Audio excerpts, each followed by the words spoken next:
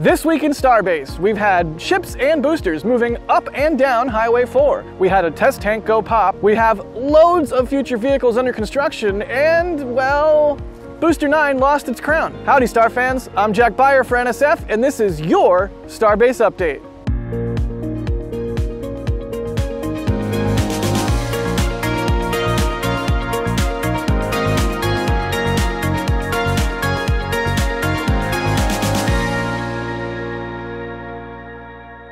Let's start off this week at the Massey's test site, where Booster 10 had been enjoying some cryogenic proof testing on the thrust simulator stand.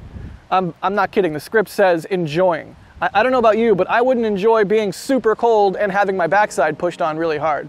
In the previous episode, we mentioned that Booster 10 testing had started with a filling and draining of its methane tank, and since then, it's undergone 2 more tests. Then, in the 3rd test, Booster 10's methane tank was completely filled and then drained, and then its LOX tank was completely filled and then drained, all in the same day. Booster 10 appeared to pass these cryogenic tests with flying colors because it was disconnected from the umbilicals at Massey's and rolled back to the production site. But we'll talk about that in a minute. Mostly because at Massey's this week, we also had a pretty spectacular destructive test of the Ship 26.1 test tank. This test to failure occurred on what we informally call the burst site. This site is safely away from other hardware and tucked in a corner of the little island where Massey's gun range was formerly located. So it's an ideal location to perform these sorts of tests. This is where SpaceX tested the new flight termination system on another different tank a few months back. But unlike that test tank, which was destroyed by explosive charges, this tank was popped the old-fashioned way. Fill it full of cryogens, close all the valves, and let the pressure build until it pops. Now, we don't really know what SpaceX was testing with the Ship 26.1 test tank. It was kind of a weird amalgamation of a ship aft section and dome and a booster forward section and dome. Honestly, like most test tanks, it was kind of an abomination. It might just be that SpaceX is testing some structural improvements for the ship aft section, and they slapped a spare booster forward dome on it just to have a way to test it. Or it could be the other way around. This test article could have been to test design changes on booster forward dome sections. And they used a spare ship aft section they had laying around the production site. Really, it could be one or the other, or something else we haven't thought of, or all 3. Who knows? Well, SpaceX does, of course, but for us, it's hard to say. Either way, it's really nice to see one of these tanks go pop every now and then. It really reminds me of the old tank watching days. Now, let's go back to Booster 10. As I was saying, right after it completed its cryogenic proof testing, it was then rolled back to the production site and went into the Mega Bay. At the Mega Bay, the booster was lifted off of the thrust simulator stand and then placed on the stand that we believe might be for engine installation. For situational awareness, this stand is located in the southwest corner of the building. Remember that mystery white stand that was built at the Sanchez site and then moved into the Mega Bay? Yep, that's the one. It's going to be kind of hard to know now what kind of work will be done on Booster 10 and what sort of hardware it will get, because it's tucked away inside of the Mega Bay, and frankly, it's quite hard to see what's going on. But we hope it'll get engines and shielding and all the bits and bolts needed to get into static fire testing once the pad is cleared for that use. Another thing they may install on the booster while it's in the Mega Bay is the pair of massive CO2 tanks that go under 2 of the chines, which are used for the vehicle's fire suppression system. Now, if you're thinking right now, huh? A booster has CO2 tanks? Yes. And if you have no idea what I'm talking about, maybe go watch our recent video on design changes between the last flight and this one on the ship and booster. It's a really great video, and we talk about the CO2 tanks in a fair amount of detail, so check it out. We saw these 2 tanks packed up and ready to go outside the shipping and receiving tent at the Sanchez site. For reference, this is located more or less across Remedios Avenue behind the Mega Bay. Given all this, it wouldn't be surprising to see them move these to the Mega Bay and have them installed at the same time as they work on Booster 10's engine section. Speaking of working on future boosters in the Mega Bay, stacking of Booster 13 is going speedily next to Booster 10. Booster 13 stacking is continuing at a great pace, with only 2 pieces remaining to be stacked to complete its liquid oxygen tank. That's at least at the time of recording. Maybe more of it's completed by the time you watch this. I say that because there are still quite a lot of different sections laying around the ring yard, so it wouldn't be surprising to me if SpaceX was just mere days away from fully building Booster 13. The other part of Booster 13, which is its methane tank, might be stacked soon as well, so keep an eye on Starbase Live and maybe you'll catch it. It's kind of mind-boggling to see that we have 4 completed boosters, 9, 10, 11, and 12, with a 5th coming rapidly down the pipeline. You can definitely tell that here in Starbase, the machine that builds the machine is running at full steam. And on that same note about SpaceX's Starship assembly line, Ship 31 stacking is also continuing inside the high bay. There, the ship is almost complete, and it's only missing its engine section. So just to underscore this point about the machine that builds the machine, we now have a ton of ships stacked and ready to go. 25, 26, 28, 29, 30, and now 31 will be joining their ranks. That's 6 ships. That's insane. But stacking is just one phase of the life of a ship, and it's probably the easiest. The hardest part is having to do all the little work installing heat shield tiles, installing engines, all of the engine shielding, all of the plumbing, and well, you get the point. A lot of that work happens right after stacking, and that's where Ship 30 is right now in its life cycle. Ship 29 is now one step ahead of that and has been rolled out to Massey's for cryogenic proof testing. That's the first testing that ships see in their life. But before it's moved to Massey's, Ship 29 has had a lot of work done on it. I mean, you can see clearly the quality of its tiles, and if you pay close attention, the crane lifting points on the nose cone have been removed and tiled over. Now you may remember that this typically happens much later in a ship's life cycle, typically as it's being prepared for launch. That's what happened with Ship 24, and that's what happened with Ship 25 as well. This is mostly because by then the ships would not need to be lifted by a crane anymore, and only lifted by the chopsticks. But this time, the reason why they did this was precisely because the ground crews will not need to use the good old lifting squid anymore. In the past few weeks, SpaceX teams have been building a new 2-point lifter that uses the same interfaces used by the chopstick pins to lift ships. Now, SpaceX did build one of these 2-point lifters and test it out a few months ago, but it didn't really work too well. Cough, cough, it broke a bunch of tiles on the ship, cough, cough. Sorry, I don't know what's in my throat today. With this new 2-point lifter, the crews were able to use it to lift Ship 29 up from its transport stand and onto the thrust simulator stand, all without any issues. And after that, Ship 29 was rolled out to Massey's. Coming back to those lifting points, you can see that the holes where the crane attachment points were located have not only been covered, but also that a metallic cover has been welded to the airframe of the ship.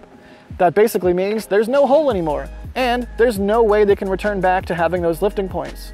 SpaceX must be very certain this new 2-point lifting rig won't cause any problems.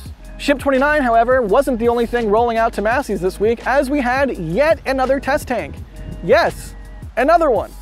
This one consists of a tank section with 2 E-domes, or elliptical domes, on the top and bottom. Now, what are they going to test with this tank? Your guess is as good as mine, but logically, something with elliptical domes would make sense, because, you know, it's got elliptical domes. Moving right along, at the rocket garden, Ship 28 is still being worked on as it sits on the engine installation stand. You can clearly see that over the last few weeks, it's received some rather interesting hardware on its nose cone section. For example, near the tip of the nose cone, a set of covers has been put in place over the header tank vents, making them look like the cowbell vents that we see on the common dome section of boosters and also on ships. This was a design change which we had already seen on Ship 31's nose cone, so it appears that this is a retrofit for this vehicle. You can also see this set of black square patches a little bit lower on the ship. These weren't even there last week. We did see preparation work for these, but we were certainly not expecting this kind of hardware to be installed.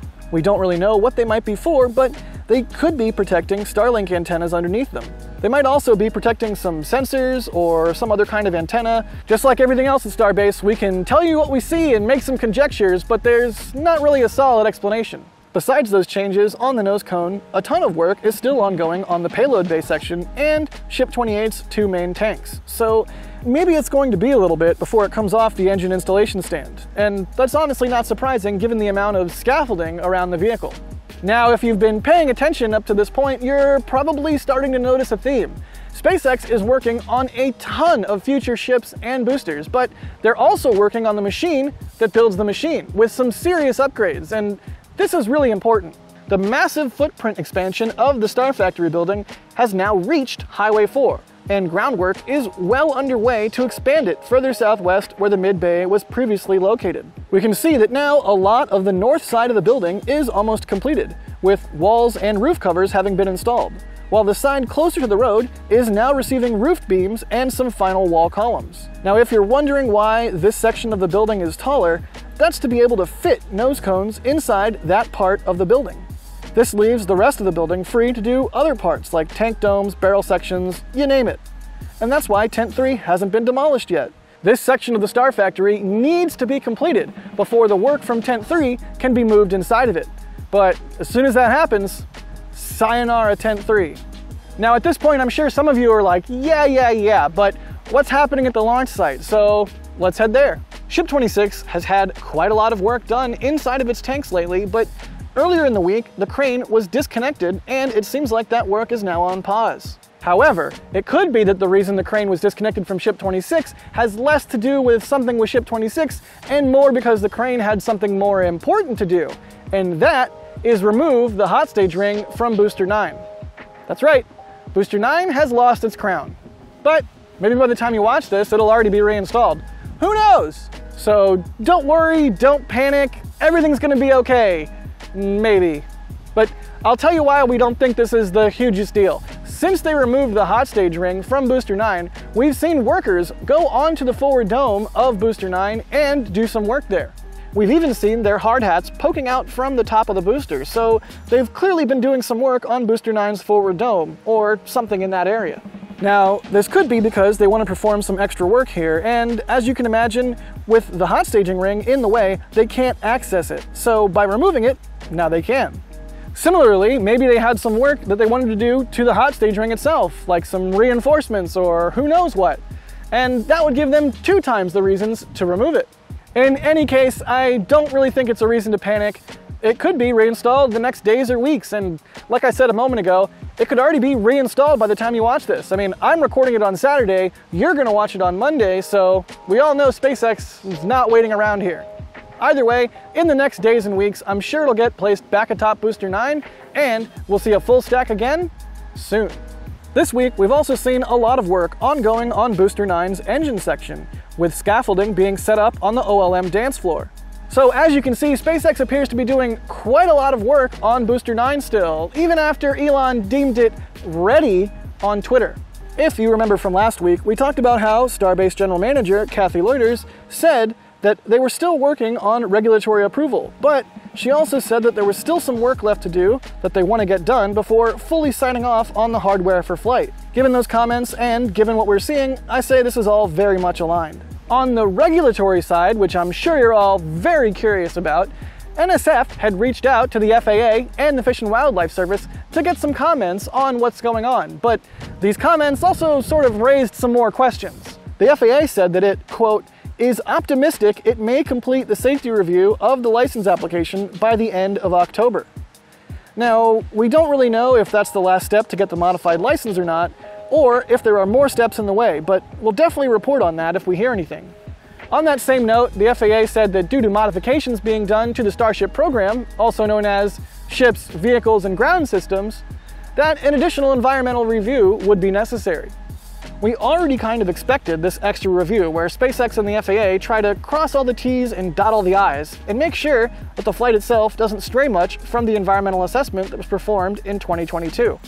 A similar thing happened for Flight 1 after all. At the end, it connects to what the Fish and Wildlife Service then talked about as well, which was that as part of that review, in August, the FAA sent a letter and draft biological assessment to the Fish and Wildlife Service to basically look into these changes. In particular, the effects they're considering are related to the new water deluge system, which, to be real, makes sense given the sheer amount of water used and, honestly, sprayed all over the wetlands. Part of the agency's comment also mentioned that they have 135 days to issue a final biological opinion. And I know, that sounds like the end of the world, but that's only at first. When you think about it, the reality could be that this process does not take the entire 135 days, and that's just the upper bound of time it could take. That said, on the flip side, Fish and Wildlife could come back to SpaceX and the FAA and say they need even more time. But hopefully that's not the case, since this review has been underway for well over a month now, and hopefully there's not a lot of work remaining. I'm sure a lot of you are super excited to see this flight, and I sure am too. But there's going to be loads more flights of the Starship program. So it's good to get this stuff out of the way, from hardware to paperwork and everything else. That is, at least until SpaceX changes a bunch of things and we have to go through the whole process over again. So to sum it all up, as we've talked about in this video, there's a load of work going on, not just for IFT2, but also for all the future flights of Starship. This is not a sprint, it's a marathon, and it doesn't matter how it starts, it matters how it continues. And there's lots of potential for excitement, literally right around the corner. So you know the YouTube spiel. Subscribe to the channel, hit the like button, do all the things so we can continue to bring you the exciting future of spaceflight 24 hours a day, 7 days a week. All right, that's going to be it for this one. We'll see you next week, and until then, don't forget, be excellent to each other.